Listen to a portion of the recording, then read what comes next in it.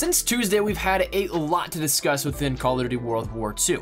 In just 2 short days, I honestly think that the game has made massive strides in not only a turnaround of how the game itself plays at a fundamental level, but also in the sense of things we've yet to see and some things we can look out for. So as of Tuesday, once again, we got that update to give us DLC 2, but again, on top of that, we had the division system completely reworked, we had some of the base fundamentals of the game completely changed, and as such, we ended up seeing a lot of new content added in, but not necessarily everything that people may have thought. Again, as per yesterday's video, just a little branch of that discussion here continuing out a little further, a lot of people thought that we'd end up seeing an event launching with DLC 2, but that's actually not the case. But we did talk about in yesterday's video, that update was more so hinting at an event more than anything else that we may have realized. And I say hinting as if we don't know that there's already going to be another event, but in reality, it's pretty much guaranteed, even taking out the fact that a new DLC was just launched. When we see 3 events in just as many months, it's a pretty safe bet that we can end up seeing a 4th one coming for this 4th month of the year. But like we mentioned, that update brought quite a few changes and things that have since been removed, and such things being the new weapon challenges and the brand new look for Butcher, who isn't even accessible and was not from the beginning of that update. It's still thick booty Judy, but those were removed, and what's interesting is one thing that actually wasn't removed. That being a little bit of an update for the layering of paint jobs. So in case you missed it yesterday, we talked a little bit about this a little bit more in detail, but essentially if you end up going into the paint jobs and trying to craft your own paint job for whatever weapon it may be, if you end up going over to the World War II tab of the layers that you can select, if you scroll all the way down, you can end up seeing that we ended up getting some weapon kill feed icons added in, as well as what looks to be different pieces of a division crest. So what's interesting is that we end up seeing these added in as a new segmented collection within the layers. So if you end up going sequentially through the World War II layering, you end up seeing that the base game layers are at the top, and then progressively as you get lower down on the layers,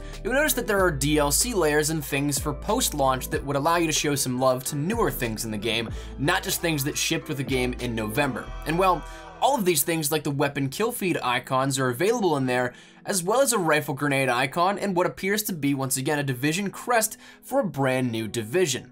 All of these are in one newly formed group added into the layers that seems to denote a DLC 2 emphasis, but a lot of this we've yet to see. And like I said, you can check this out for yourselves. It is buildable within paint jobs, and if you saw yesterday's video, you may have seen I pieced it together for a little bit of footage. But for those of you guys that did not, it'll be on screen for you guys right now. But this very well may be the next division logo in Call of Duty World War II. When you piece all these things together, you end up getting a little bit of a shield as well as a skull with a knife underneath it. So that's the interesting part, is what we can infer from this logo. Like I said, what we see is fairly straightforward, a crest with a knife and a skull, and that's something that we can look forward to, but I'll admit, I find it really surprising actually. And why I find that surprising is that for those of you guys who remember, almost 2 weeks back now at this point, we did a video talking about data mined information of COD World War II's game code that indicated a future division update that we'd be getting in World War II. And this particular leak showcased 4 additional divisions on top of what we already have at the moment. So 4 new ones on top of Airborne, Infantry, Armored, Expeditionary, Mountain, and Resistance, and those new divisions being titled Grenadier, Commando, Scout, and Artillery. Now that leak also detailed the Resistance as a division, but that update already happened, and we know that that was already added in because, well, we have it now as playable, and it was added in with the Resistance event back before DLC 1 launched. So that's something that's interesting, but it's kind of cool that it came from the same cluster of game code. So perhaps it adds a little bit more validity to where this comes from and how much we can end up actually relying on this to end up being something we can look forward to in the game. But regardless, it's from that same, I guess, family of code, if you want to put it that way. But why it gets interesting in particular is that of this game code leak that appeared to give us division updates, there is one in particular that stood out. That being one called the Grenadier Division, because that was the most complete of them all. But our paint job layers don't really seem to put much emphasis on grenades in that division crest. That is assuming that I'm not missing out on something here and we don't have that rifle grenade one thrown in the mix somehow in that division crest. Now I can't imagine that's actually the case, but again, I could be wrong here and maybe it is, but it seems like for the most part, there's not much of an emphasis on grenades with these layers. What we have just seems to fit sort of a melee and a knife division. So it's surprising because it's important to note that this game code leak was from Shamrock & Awe. So in the relative time frame, it was the most up-to-date look at unreleased developmental progress that we had so far.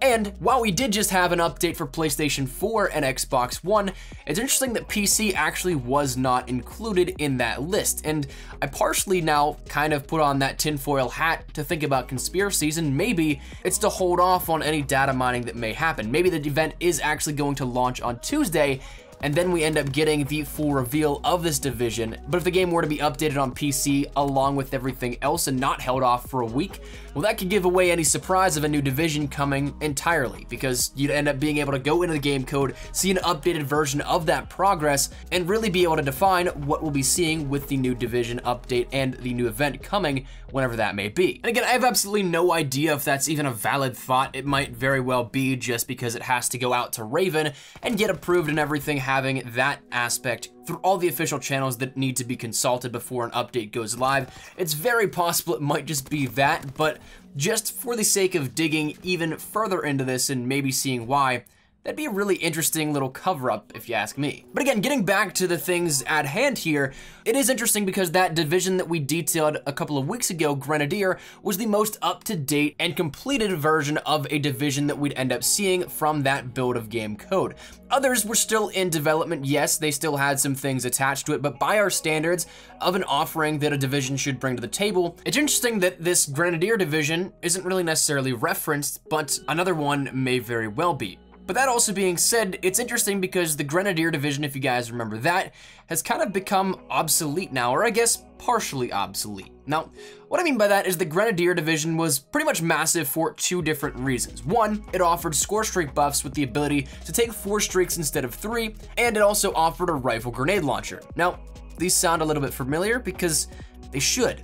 With the most recent update for World War II, the same one that added these layers into the game code, it also added an entire rebalance to the Division system. It added 2 new basic trainings, one being Clandestine, one being Blitzkrieg, and it also added in a grenade launcher for rifles, which again, for those that may be worried about this or really haven't come into contact with it much and haven't played since this was added, it's pretty much ineffective compared to what you might think. I don't think I've been killed with it yet since Tuesday, and I've played a decent bit of COD since then, so I wouldn't worry too much. But isn't it odd that we see all of these things that seem to be perks of using a specific Division added into the game?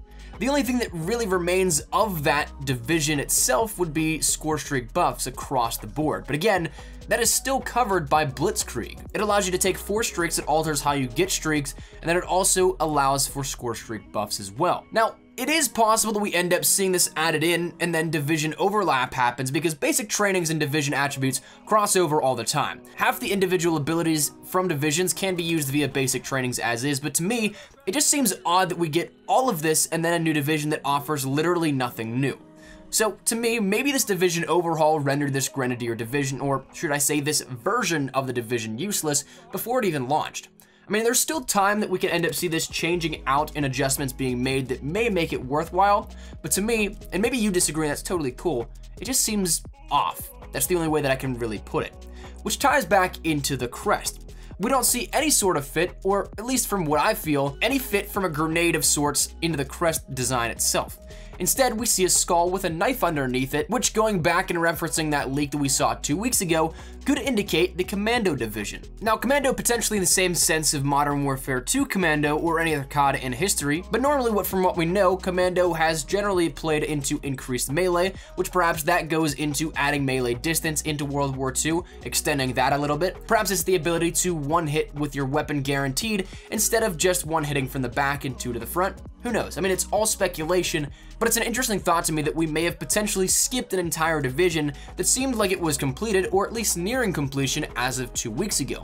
And it's certainly possible that as if you were to look at the leaked Divisions, they would line up for DLC 1, 2, 3, and 4, and then there was one left over. So perhaps Grenadier was just skipped and we no longer have an extra, but that lineup was then shifted from DLC 2 containing Grenadier, DLC 3 containing Commando, and DLC 4 containing Scout with the extra of Artillery. Perhaps that's now shifted so that DLC 2 contains Commando, DLC 3 contains Scout, and then DLC 4 contains Artillery. That's certainly possible, where we just skipped and then fast-tracked the rest of the Divisions in terms of their release dates. But one thing is for certain, these layers which were not removed certainly reveal a little of what is coming very, very soon. It certainly seems possible that we get a new division with each DLC pack in World War II, as we first saw with the Resistance, launching with the event, not the actual DLC, and we have the same sort of scenario happening right now, where we have hints towards another one dropping with DLC, but with the events, not the actual DLC itself, like we already saw, has passed. So it's curious to see where this will take us, but I think that's where we're gonna wrap it up. What do you think about this proposed potentially Commando division? I don't know if that's actually the name or not, but again, in terms of game code leaks, it's very much so what could happen. So I'd love to get your thoughts and feedback here on this one. Is there anything in particular you think stands out to you? Do you think it's gonna be something where we skip the Grenadier division and go straight to Commando? Do you think it's something completely different than that of the name of Commando? Do you think it's something that may still very well be Grenadier? Whatever it may be, I'd love to get your thoughts and feedback. Right now, of course, there is no right or wrong answer. I would expect a new division to be coming out with a new event, and again, that might be Tuesday, it might be next Tuesday. I guess we'll see, but again, all time will tell, but I would love to get your thoughts on all of this in the meantime. So that said, drop your thoughts down there in the comment section down below. Hopefully you guys enjoyed the video, hopefully it was insightful. If you guys did, make sure you drop a like down below, and of course, if you guys are new to the channel, make sure you guys subscribe so you don't miss a single thing regarding Call of Duty World War II, anything regarding best class setups, tips, tricks, updates like this, information, all that good stuff, we'll get you covered here up on the channel. And of course, with Black Ops 4's reveal looming on the horizon, if you guys are interested in any of that, make sure you hit that subscribe button so you don't miss a single thing. And if you guys want to follow me over on Twitter, that's the best place to get connected with me outside of YouTube. Practically live on Twitter, so if you guys want to strike up a conversation, ask me a question, whatever it may be, link is down there in the description below. And finally, if you guys want to follow me over on Instagram as well, trying to get a little bit more active over there also, so that link is as well in the description below. But all that said and out of the way, hopefully you guys had a fantastic day. Thank you all so much for watching. Mine has been Espresso. I'll see you guys later. Take care, and peace.